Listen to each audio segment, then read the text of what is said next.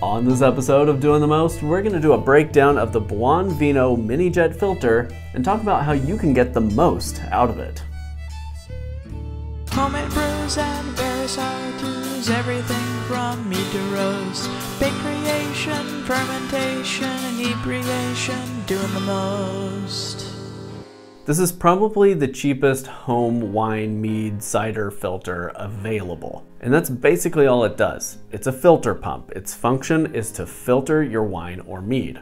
I have looked at buying one of these for years now. The price kind of fluctuates between $100 and $150 just for the filter pump itself, and it's a big investment, so I've never pulled the trigger on it until now. And I do want to say that this is not any sort of paid endorsement. I bought this with my own money, and I got it on Amazon. A link to buy that will be in the description, and it supports the channel. So first, let's take a look at the filter. There are some YouTube videos out there on this. A lot of them seem to be geared towards selling this. And so I wanted to do a video where we just take a look at what it is. So this is your whole unit here. The pump is inside of here, and your liquid flows through this part of the pump into the filter and back out. So your pump's here, on-off switch is back there. And then there are some plates in here that hold your actual filter pads. The wine or mead goes in through here, comes out here, goes in there, this little guy. It flows through the filter pads in here, filtering all the fluff and gunk out of it, and then it comes back out of here into your next vessel, whether that's secondary, tertiary, a keg, whatever. This little spigot right here is for your runoff, because this will leak. All wine filters leak in some way, and you get a little bit of loss. The way this filter mitigates that is by having this drip tray, and it flows back and out. Now, I think you're supposed to discard whatever runs out of there, but I just run it right back into the vessel that I'm filtering from, and well, it seems to work fine. So these knobs here are what hold your plates down. And you kind of want to unscrew them both at the same time and screw them on at the same time, so that way they're always kind of the same distance out from this main plate. That plate slides forward and these plates slide out. This one obviously is the one that goes in front because it's got your inlet and your outlet on it, and then these hold your filter pads in place. And the filter pads just go in between these plates.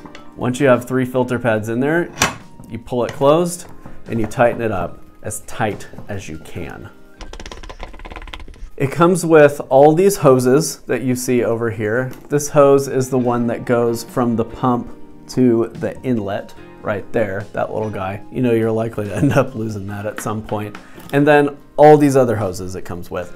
And as you can see, you're probably never gonna get the hoses back into the original box. So just be prepared for these things to be kicking around your brew space. Maybe dedicate a hook to them somewhere, but finagling them back in the box is a real pain. This hose here is the one that goes into the vessel that you are pulling from. And it's got this little kind of like filter doodad on the end of it here to keep the larger particles or things out. However, they do recommend that you don't have any particles in there, be that fruit pulp, orange zest, pieces of oak chips, whatever, because it can get in and mess up your pump, I guess, somehow.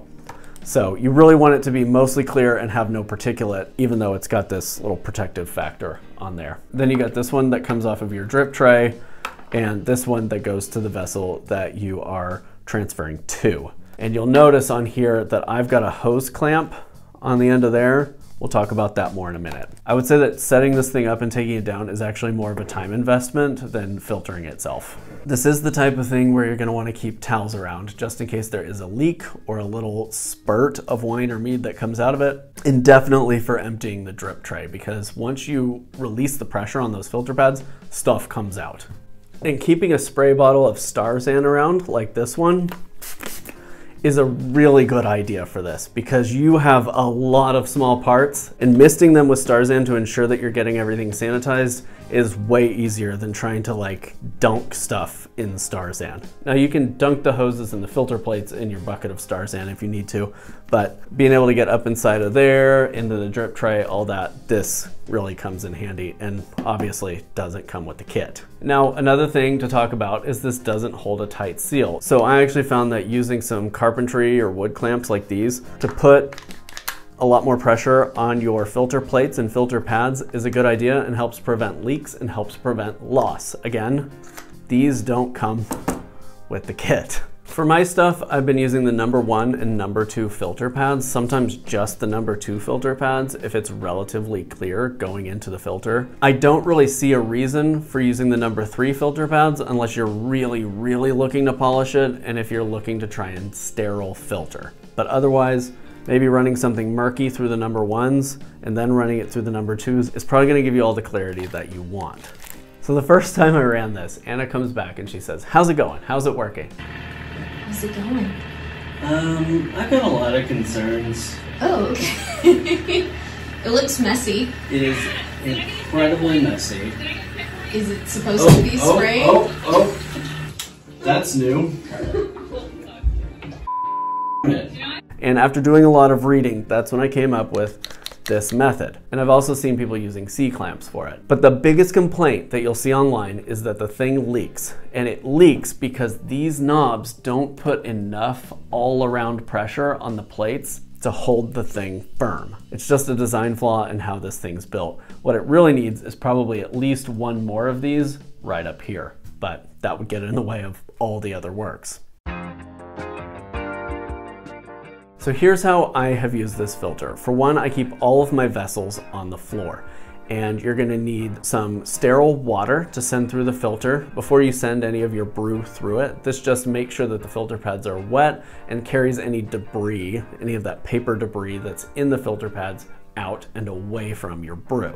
Now I've found that when I run that first gallon of water through, it comes out crystal clear on the other side, so I have not experienced what they're advising against, but that's what they say the best practices are. Here's the biggest pain in the butt about this thing, is I feel like you need several vessels to do this right. You need that gallon of sterile water and something to filter that into. Obviously, you need your batch of your brew in a sanitized, clean vessel for that to filter into. And then you're also gonna need a small container for your drip hose to catch any of the drips from that filtered water that comes out in that first little bit of your run. They also suggest that you soak the filter pads in some sterile water with a crushed up Campden tablet in it. That gets the filter pads wet at the very beginning and obviously acts as a microbial deterrent. So you've got all of your stuff in place, you've got your filter set up, you plug in your hose from the pump to the filter pads, you plug in your hose from the vessel that you're filtering from, you plug in your hose to the drip tray, and you plug in your hose that goes to the vessel that you're transferring to.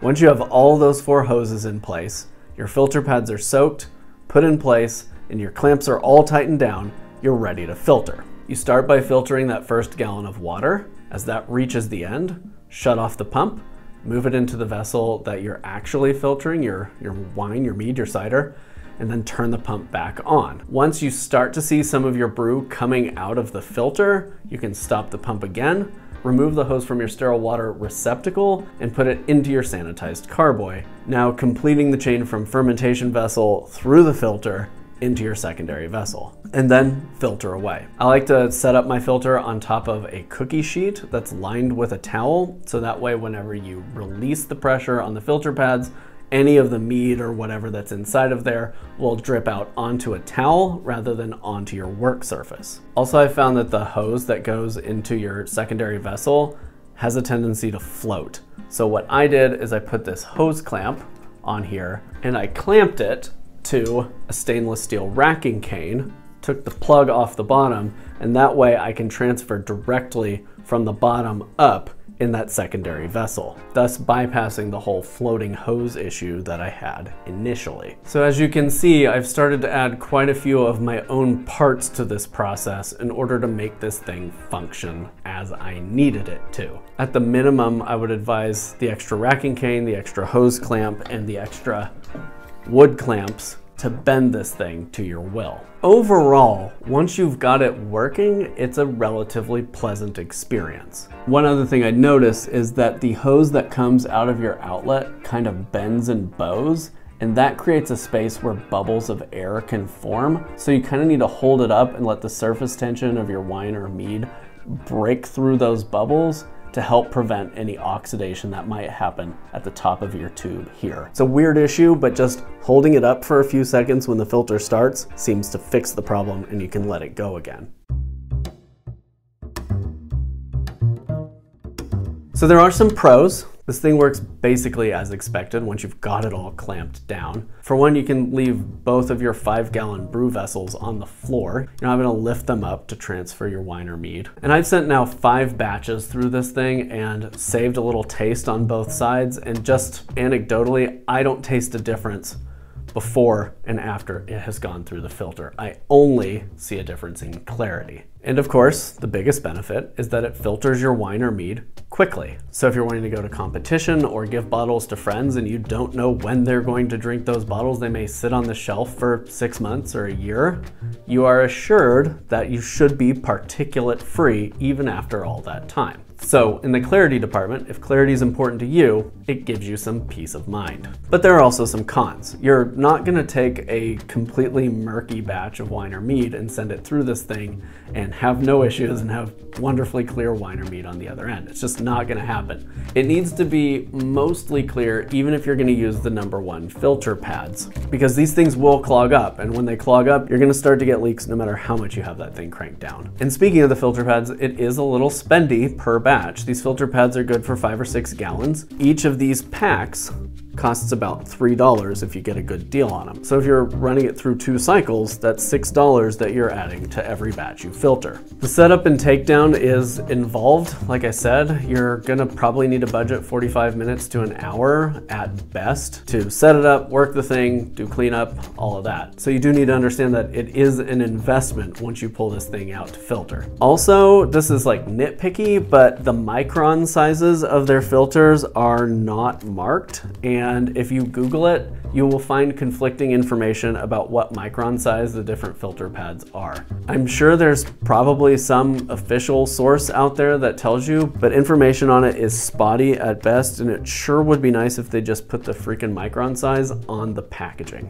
And lastly, it's ill-advised to bottle off of this thing. So you really want to run it through the filter and then bottle from that vessel, because you may burn out your pump trying to bottle off of this thing. So my hot take on this is that it works fine. It is kind of a bummer that you can't take a murky brew through it. So you're gonna have to invest either time or finding agents into clearing your brew enough that you can run it through here. But it does the job that it says it's going to do, and it does it at a relatively reasonable cost. So I would say I will use it for specific purposes, but it's not the type of tool that I would use all the time. If you're just focused on clarity, obviously finding agents and time cost way less than $135, plus $3 to $9 added every batch. I think it's a cool tool.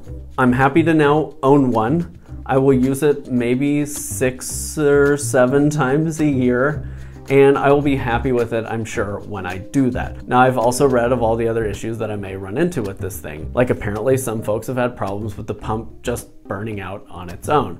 But I can't rate it against any of those anecdotes that I've seen online. I can only rate it from my personal experience and my relatively limited personal experience.